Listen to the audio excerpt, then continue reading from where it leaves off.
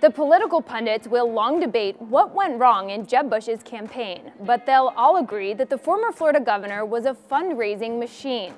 Donors gave more than $150 million to support Bush's presidential bid. So what happens to that money now that Bush is out of the race?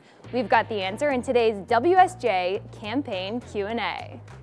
The millions of dollars backing Bush came from two main sources: his official campaign, which raised more than $33 million in total, and the super PACs backing him, like Right to Rise, which raised almost $120 million.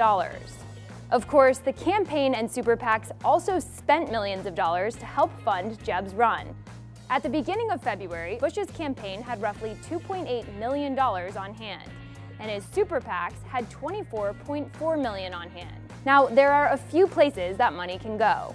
First, there's the campaign cash, which is regulated by strict rules.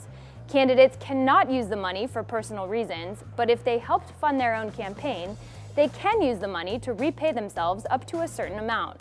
The money can also be donated to charities or political parties, and small amounts, up to $2,000 per election, can be given to other candidates.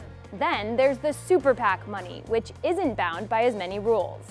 Technically, the founder of the PAC could spend the millions of leftover dollars on private jets and exotic vacations, but that hasn't happened before, and it isn't likely to happen now.